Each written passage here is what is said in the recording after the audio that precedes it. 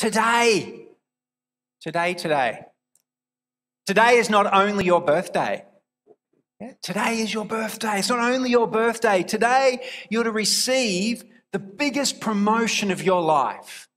It's an important day. You're going to get honor and respect. Everyone's going to be looking up to you. It's a very special day, except you find yourself sitting by a river all alone on your birthday.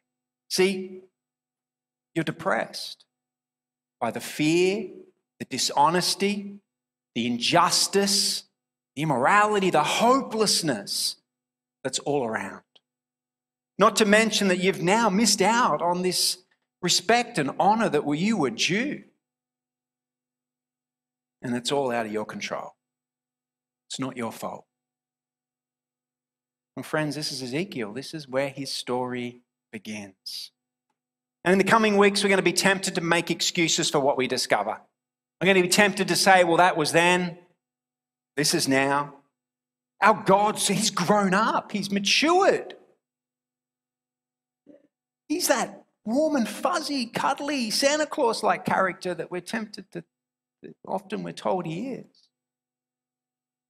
We're going to want to write off Ezekiel as a depressed prophet with PTSD, as one of my Bible college teachers did. Can you believe that? Well, I'm sorry, we're not going to get off that easy. We're not going to waste our time on 48 chapters because there is some amazing stuff here that's going to encourage and grow us. We're going to discover that God is the same yesterday, today, and tomorrow.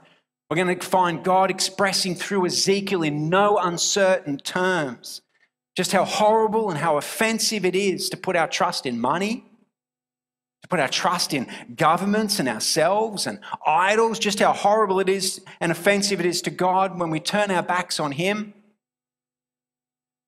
and make gods of everything else, from sex to money and to power. But there is hope. There is some hope here in this book. Ezekiel touches on it over and over again. Except for him, this hope required great faith, for it was just out, just over the horizon, just in the distance, just out of sight. But for us, this is not the case. Our hope is real. Our hope is, it's tangible. It's here. It's now. For John said this in John 3:16, for God so loved the world that he gave his one and only Son, whom shall believe in him will not perish, but have eternal life. Well, today's message is going to go like this. We're going to pray because I haven't forgotten to pray. I know it's a longerish intro, but we're going to pray because we need God's help. We're going to talk a little bit about the world around Ezekiel on this, his 30th birthday. We're going to talk a little bit about what he saw and what God said to him. And I'm going to close talking about what it is to be called by God, because we are all called by God. Let's pray. Loving God, please give us hearts to hear your word. Open us up to receive what you have to give. Help us to be encouraged and fill our hearts with hope. In Jesus' name, amen. Who's ready for the book of Ezekiel? Yeah. We've got a couple of people. Well, now I know what you're thinking. I do know what you're thinking. I know you're thinking. I did mention when I was on holidays, we're going to be preaching through this book of Ezekiel, all 48 chapters. And I know what you're thinking. You're thinking that I made this decision while under the influence of some bottled optimism. That's what you're thinking. Well, look, I might have had a few. No, I didn't. It's okay, because I'm sure God wants us to look at this book as sure as I can be, because there are some real truths here, some details about God's character that we often miss. And anyway, let's start with that history I was talking about. The year is 592 BC, some 600 years before Christ. And one of God's people, a prophet Ezekiel, a prophet and priest, he finds himself on his 30th birthday as a captive in the pagan city of Babylon, taken from his homeland by force, a captive. And this happened because 5 years earlier, the notorious Nebuchadnezzar, this is a brutal people, a brutal king, He had attacked the city of Jerusalem. He had killed Ezekiel's king, looted the city, and took captives back to Babylon. And he did this to teach them a lesson for siding with Egypt. See, it turns out that this now dead king, he had sided with Babylon after Egypt's army's humiliating loss and defeat at the hands of Nebuchadnezzar. To only flip-flop back in support of Egypt when Nebuchadnezzar failed to take Egypt itself and he retreated. History would say that it's this flip-flopping, this betrayal of Babylon that turned Nebuchadnezzar's attention and wrath upon Jerusalem and Ezekiel's people. And it's what would lead to the complete destruction of Jerusalem, of the city. Now, this isn't exactly Ezekiel's story, for we learn that it was God himself who packed his bags and left Jerusalem. We learn that God himself left, his presence left their city and their temple. For Ezekiel is witnessing what he's witnessing in Babylon. And then it was God who used this brutal pagan king to exact his wrath and judgment upon his people. A people that he had brought out of Egypt. He brought them through the desert. He had blessed them so much. They'd become so prosperous and wealthy. Why would God do this? Well, that's easy. They turned their back on their Creator, and instead they'd put their trust in their money and their idols. They put their trust in their government and themselves. But there's much more on that in the coming weeks. Instead, today I'm going to begin talking about these faces on these crazy-looking creatures that we just talked about. It's in verse 10. And he said this. Oh, that's the title, God will strengthen. Anyway, we'll come to that. Their faces looked like this. Each of the four had the face of a human being. And on the right side, each had the face of a lion. On the left, the face of an ox. Each also had the face of an eagle. All right, so you remember this picture that we read? I don't know if anyone got a picture or it just turned into a big muddle. I know the first few times I read it, it turned into a bit of a muddle. And I need some help. I need 3 more people. Do you guys want to come up? 3 people. It's really easy. Come on. Who's got? Do you guys want to come? I need 2 more people. Come on. Come on. Oh, yes, come on, Julie. Thank you. Yeah, you're making this awkward for me. Gee whiz. All right, okay, we've got 4. All right, we need to stand back to back with our arms out like this, not in a square. So you stand there, arms out. Yep, you turn around here, that way, and you there, that way, you face that way. Yep, and I face here. So this is what he's picturing, these 4 creatures like this with 4 faces. We're looking like this, and when we move, we're going to walk towards the band, but you've got to keep your head looking straight ahead. So go slowly, walk, back, yep. So you've got to look like that. Okay, and they've got wheels underneath, that's enough, and there's a platform on top and this great image of the glory of God. Okay, you can grab your seats. So that's kind of what I see that Ezekiel is explaining. So some have said that these 4-faced creatures, people have said lots of things about this passage. They're saying that these 4-faced creatures are an example of God's perfect nature.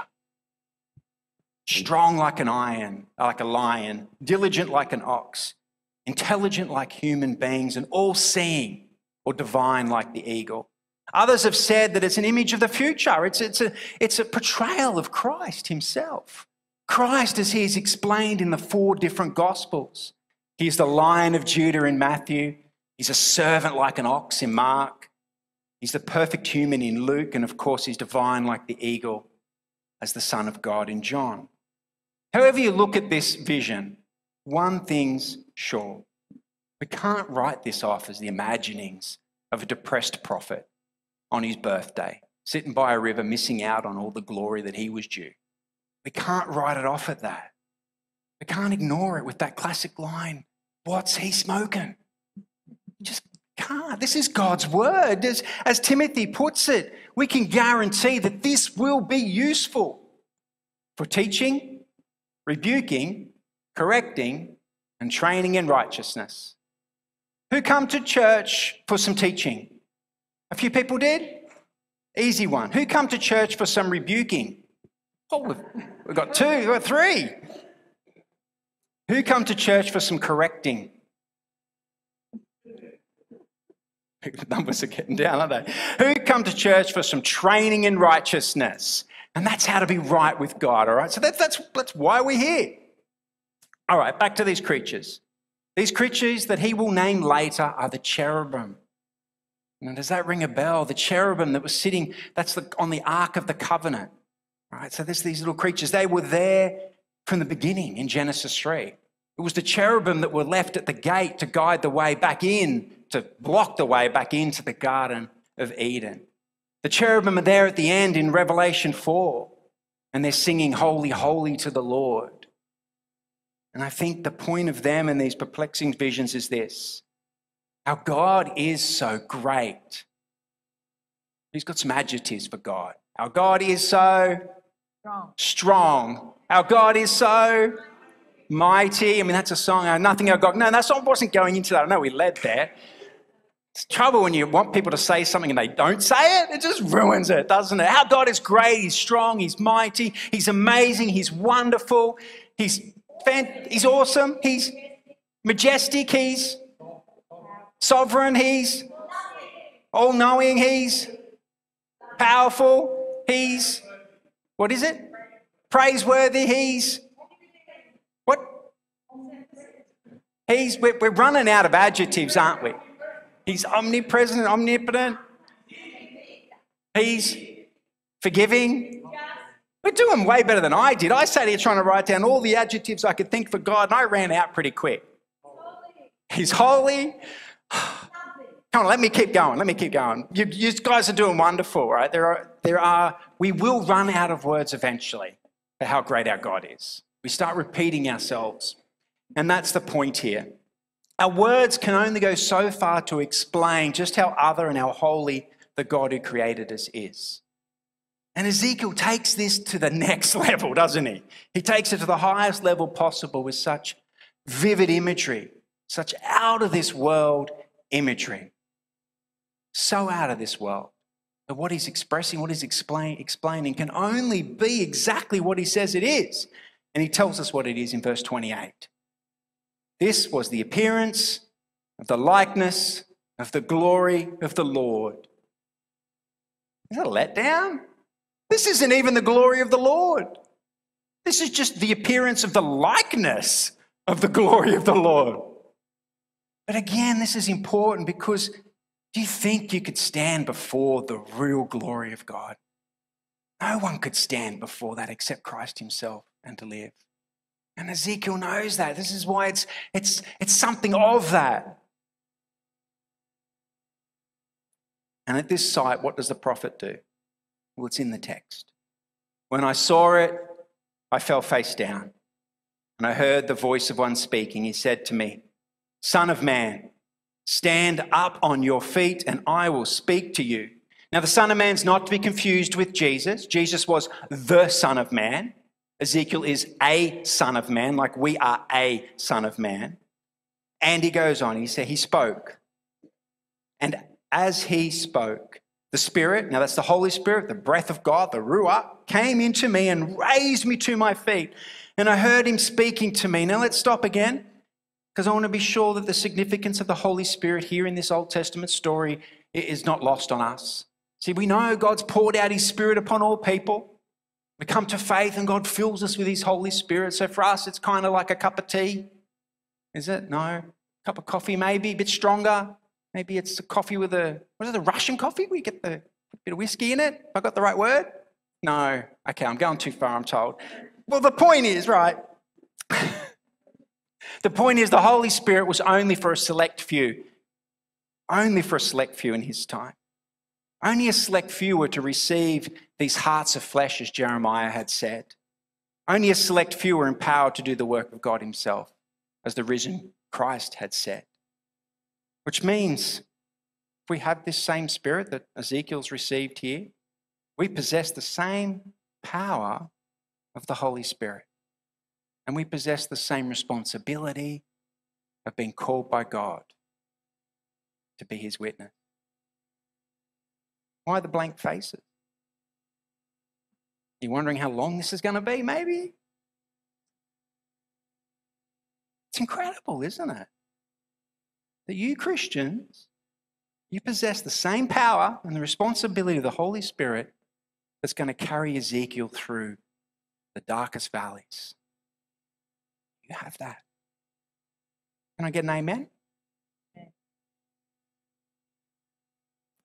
Now we're in agreement. Who do you think God's speaking to next?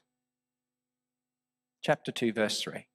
He said, Son of man, I'm sending you to Pembroke Street.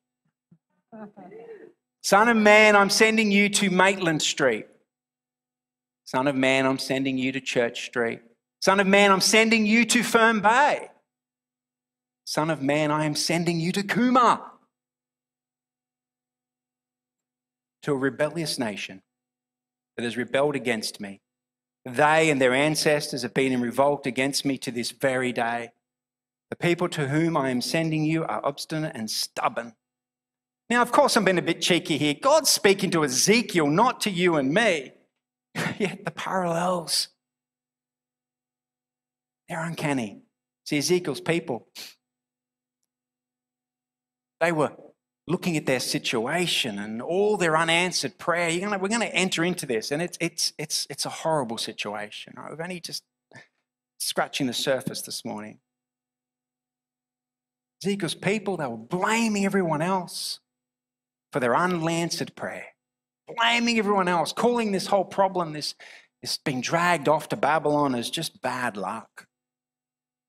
Just the result of a God who's, he's not that active, not that powerful maybe, not that interested in us. He's just letting us suffer. And at the same time, they're believing in their past prosperity. This has happened after a time of great wealth and prosperity. They're trusting that would somehow come back and continue. Trusting in their government, they might make the right alliances and defeat Babylon. They're trusting in their own strength, all of this to save them. Now try this on for size. Insert bushfires, floods, and COVID as our bad luck. Insert China, climate change as the ones to blame. And hasn't our response been exactly the same? For we too are blaming others. We too we're making idols of our wealth, our government and self.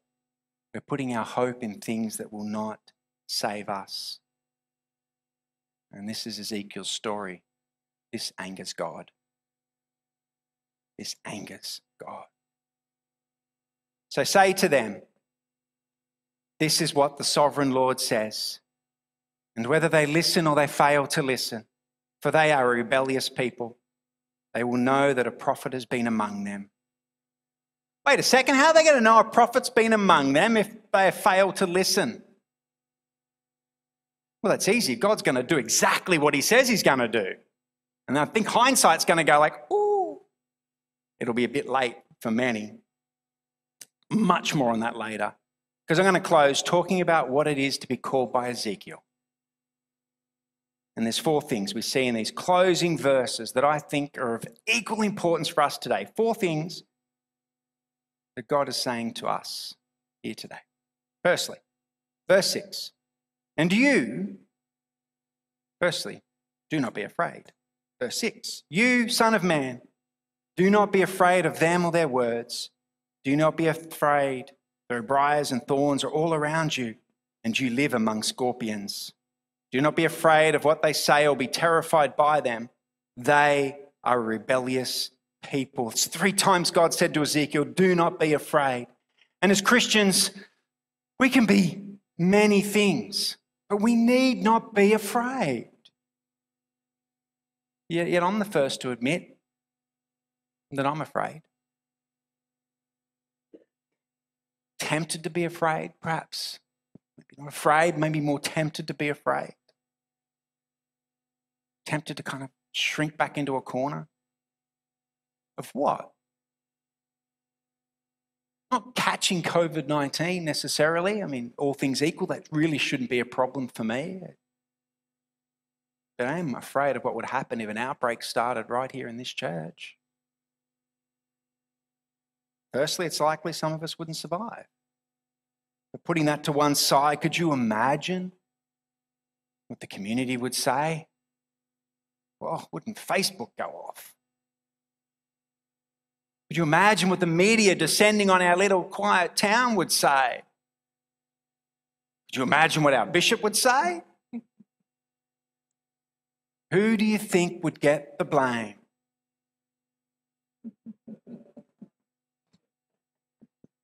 It's not a laughing matter, is it? A bit worse, right? This is what really worries me. Does anyone think ministry would be possible here afterwards? Does anyone really think we could continue ministry hereafter? Maybe. God is sovereign. God can do anything. But it's a worry, isn't it? Well, that's me. What are you afraid of? You know this is coming back at you. What are you afraid of? What's raising your anxiety levels? What makes you want to retreat? What makes you want to stay in bed? What makes you want to go to the gym so you're not thinking about things? Or having a few beers at night to help stop whatever that is? What's raising your anxiety levels? Whatever it is, God says to you and he says to me, do not be afraid. Do not be afraid. Do not be afraid. And secondly, God says, speak the truth.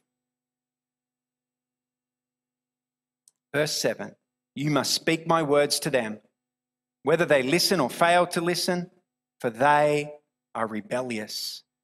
Anyone here who has had a rebellious child, and there's going to be quite a few of you, have had rebellious children.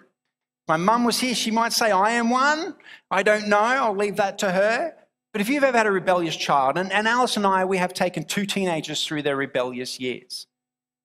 I can tell you, I can attest to you, how pointless it seems to be to tell them the truth, right? How pointless it is.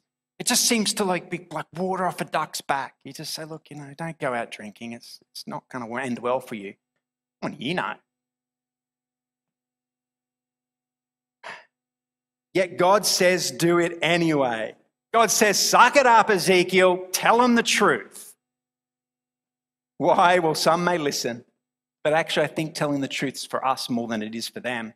Because unless we speak the truth, we may be tempted to believe their lies. We may be tempted to think that God doesn't care, that God doesn't know our situation. We might be tempted to be led into their rebellion. So God says as well, he says, do not rebel like them. In verse 8, but you, son of man, listen to what I say to you. Do not rebel like that rebellious people. Open your mouth and eat what I give you. And that's the last thing, isn't it? Consume God's word. Like Ezekiel, the only way that we're going to resist being like them is on a strict diet of God's word. And this, of course, reminds me of what Jesus said when he was tempted by the devil in the desert. And the devil said to him, turn those stones into bread. And Jesus, what did he say? He said, devil, man shall not live on bread alone, but on every word that comes from the mouth of God. Do not be afraid. Speak the truth. Do not rebel. Consume God's word. Let me wrap all this up.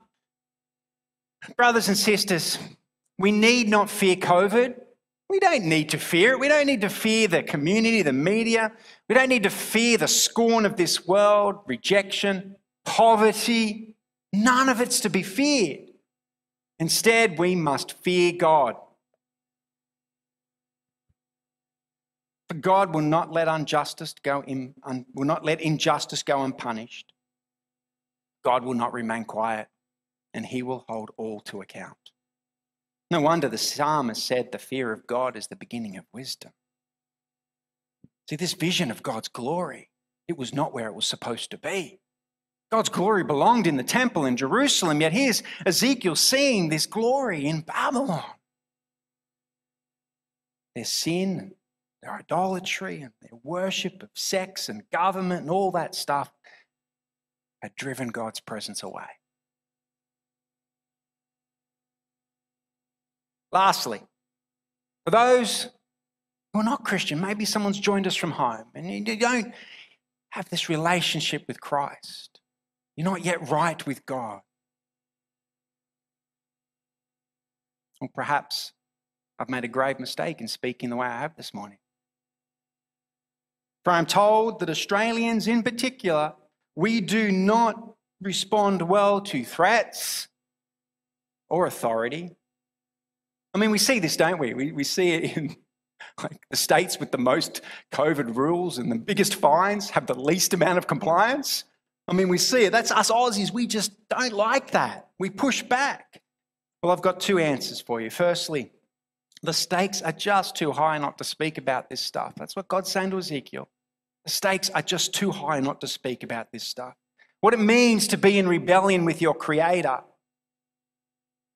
This is not a fight you can win. That's the honest truth. We act as though there's a decision to follow Christ. We often talk about, you got to make this decision, say the sinner's prayer, become a Christian, it all becomes peachy and rosy. Well, the truth is, it's not a fight you can win. You might get away with 10% over the speed limit. I know I have for 25 years. 10%. I shouldn't have said that out loud. 10%. I don't know if that's a thing, if you're allowed to get 10%, but I've certainly got away with it. Anyway, look, you might get away with 10%, but you push it and you will get caught. This is not a fight you can win. So stop fighting God. Ezekiel is going to push every button. He is going to hold back nothing. So just a few people, just a remnant, might turn to God and live. This whole 48 chapters, you wait till you see the brutality and you wait till you read it. You'll do anything to see just a few turn to God and live. And secondly, if we don't speak the truth, who will? Certainly won't find it on social media, in the newsroom, or our politicians. So brothers and sisters, whatever you are going through, stop fighting God. Turn to Christ and live.